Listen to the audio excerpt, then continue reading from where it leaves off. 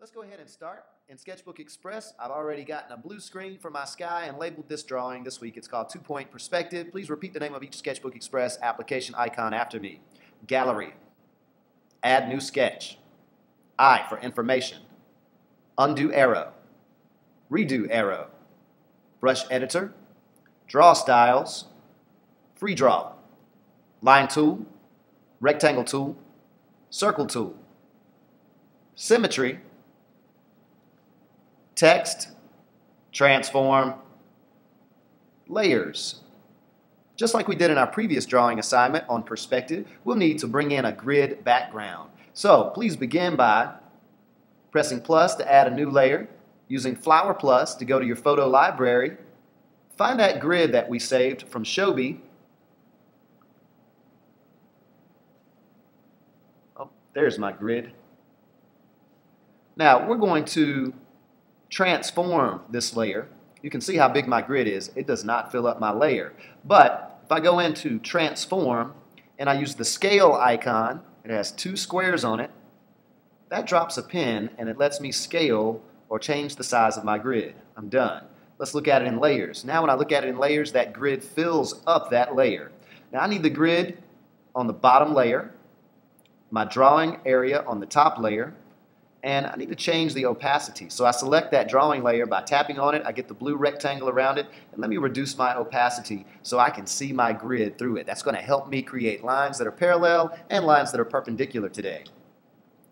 Now, when I return to my drawing surface, I need to use two fingers to pinch and reduce my ratio to about 90%. It doesn't have to be exactly 90. Mine was 91.4 that time. That's going to let me draw my horizon line all the way off of my drawing area onto the artboard or workspace.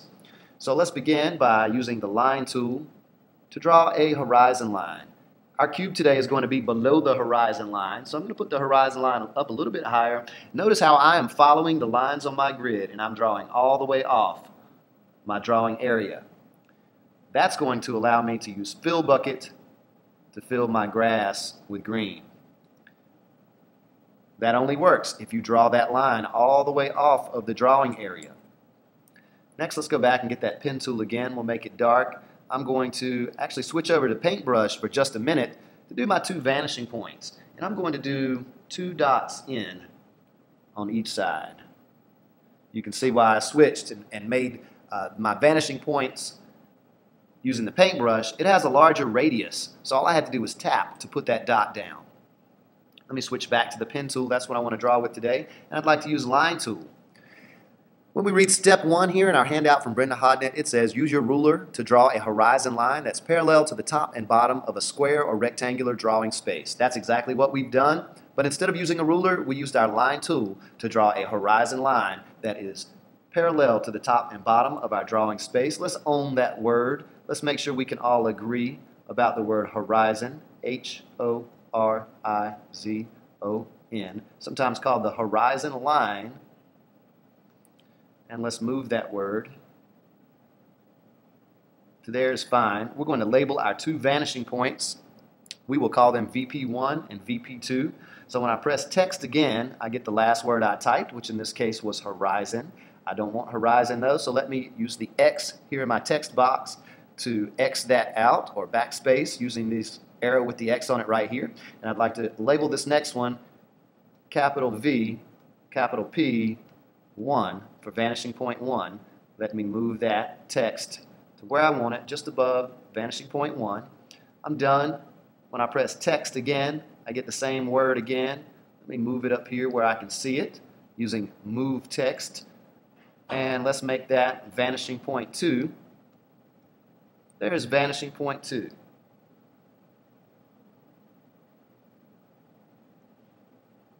And I'm done with that word. Let's see our next steps in the handout.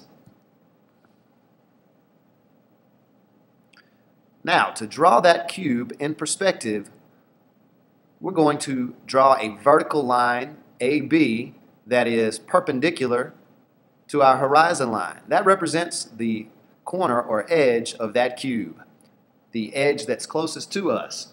So again, we'll use line tool, and I'm going to line up on one of my lines on our grid. So my line is perfectly perpendicular or 90 degrees to my horizon line. That line is not perfectly 90 degrees. Let me press undo and try again.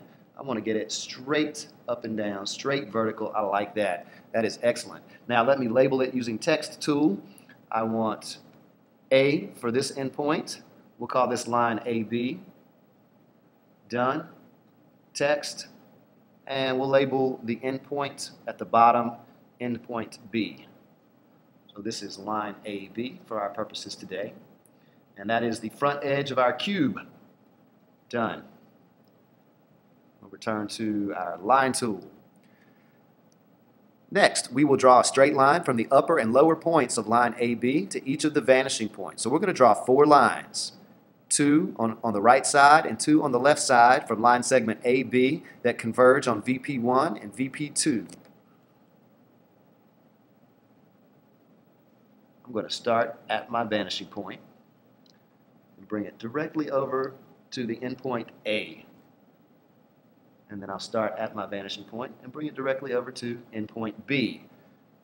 Notice they need to be very neat where they meet that endpoint. Then I'll move over to VP2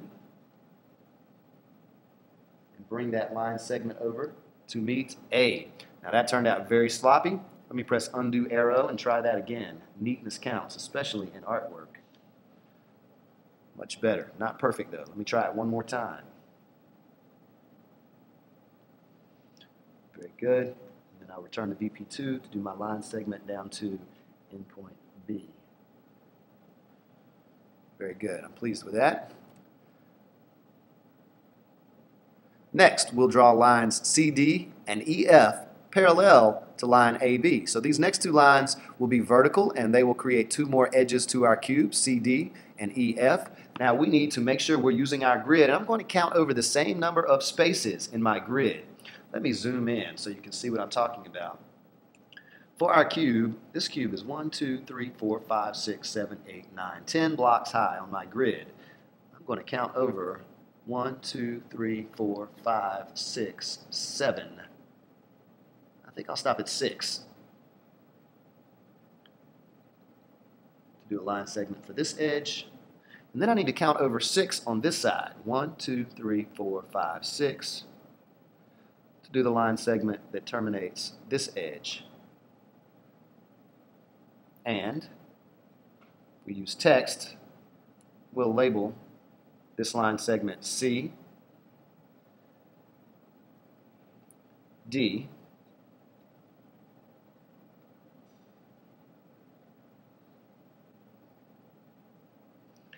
and then we'll label the other line segment E,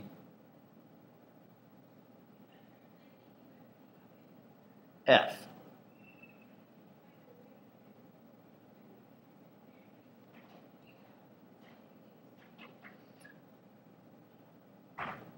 So there are 3 edges of our cube. The next thing we need to do is arrange the lines that create the top edges of our cube.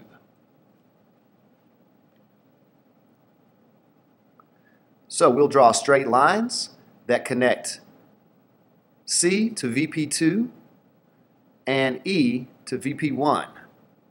So from E to VP1 and C to VP2.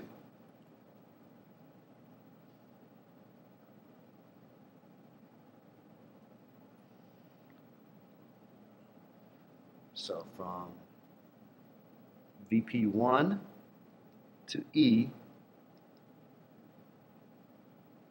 and VP2 to C. There we have our 3 faces of the cube.